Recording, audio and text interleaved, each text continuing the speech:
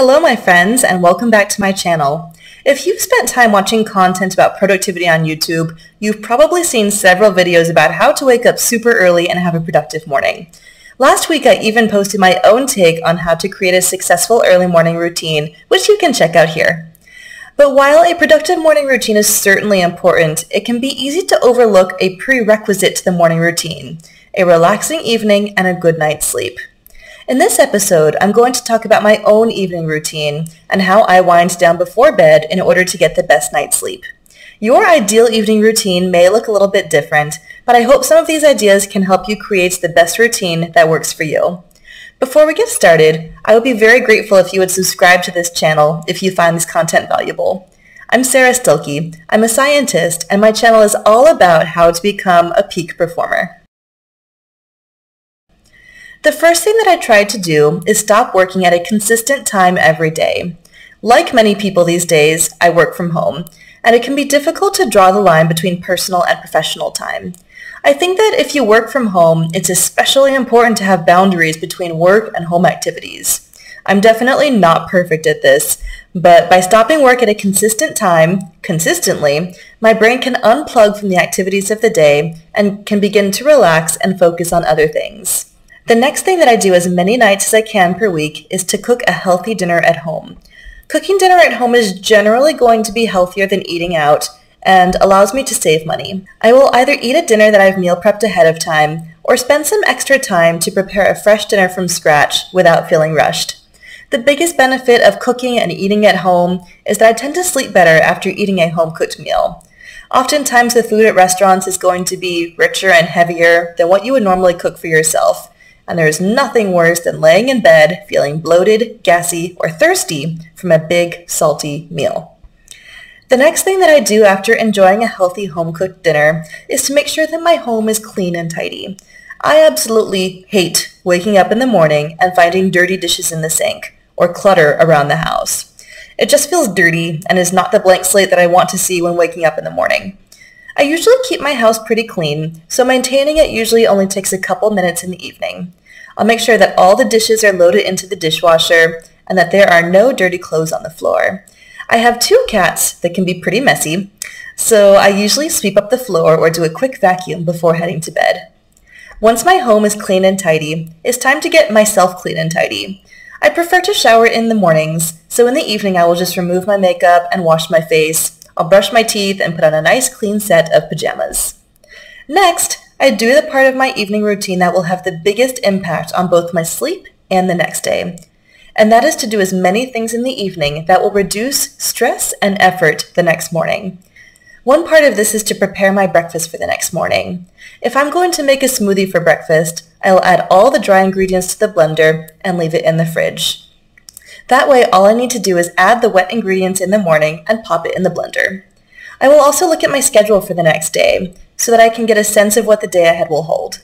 I will choose and set out my clothes for the next day so that I don't need to think about that in the morning. I will also take a few minutes to write down a couple of big goals for the next day so that from the moment I wake up, I will have some sense of direction and focus. I know that a lot of people journal in the evenings as well.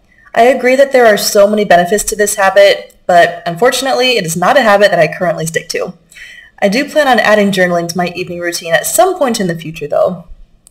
Once I am prepared to make the best of the next day, it is finally time to zone out and relax. For me, this can mean watching a few episodes of a favorite show or reading a book. I'm on a bit of a murder mystery kick at the moment and have been reading Agatha Christie books to help unwind before bed. It's important to have a set end time for zoning out, though. It is shockingly easy to say, I'll just go to bed after this next episode or just one more chapter, and then accidentally stay up a few hours later than you meant to. I'm usually pretty good at calling it a night, but some people find it helpful to have a bedtime alarm on their phone as a reminder to turn off the TV, close the book, and head to bed. Finally, we are at the end of the evening routine. I have found a couple of things help me ensure a good night's sleep. The biggest one is to have a wake-up alarm set on my phone and the phone set up to charge on the other side of the room. I'm not sure if I'm the only one who does this, but I'll sometimes wake up in the middle of the night to go to the bathroom and open up Facebook or Instagram for just a few minutes to help fall back to sleep. Then, 2 hours later, I have to force myself to stop scrolling and go back to sleep, which leads to waking up feeling exhausted. I have been making a conscious effort to stop doing this, and found that putting my phone on the other side of the room helps me avoid this middle-of-the-night scroll session. The last thing I do before bed is to make sure my sleeping space is set up for optimal sleep. I'm obsessed with essential oils, so I set up a diffuser in my room with lavender essential oils to promote sleep. I also fill up my Hydro Flask water bottle with ice water so that there will be fresh, cold water to drink the moment I wake up the next morning. Numerous studies have shown that we sleep better in a dark, quiet space, and I absolutely agree. I sleep with an eye mask on, as well as earplugs, which help me fall asleep faster and stay asleep in the morning when the sun starts to rise. I personally also sleep better in a quiet room, but some people do benefit from listening to some sort of white noise, so that's an option as well. I normally fall asleep very quickly once I lay down in bed, but sometimes I feel a little extra stimulated from the day, or just not completely calm and ready for sleep. In these cases, I'll take a melatonin pill to help me fall asleep.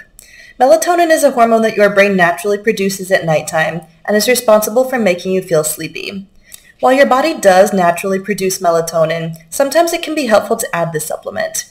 I don't use melatonin every night, but on evenings when I'm not feeling quite ready to hit the sack, it can help with that final phase of relaxation before sleep. And that is my productive evening routine. Obviously, I do sometimes schedule other activities in the evening, which would cause me to deviate from this. But as long as I'm able to complete this routine as many nights as possible, I find that I sleep better and feel more motivated and prepared for the next day. Let me know in the comments if there are any favorite parts of your own evening routine. I'm always interested in learning about what people do. Anyway, thanks for watching, and I'll see you in the next video.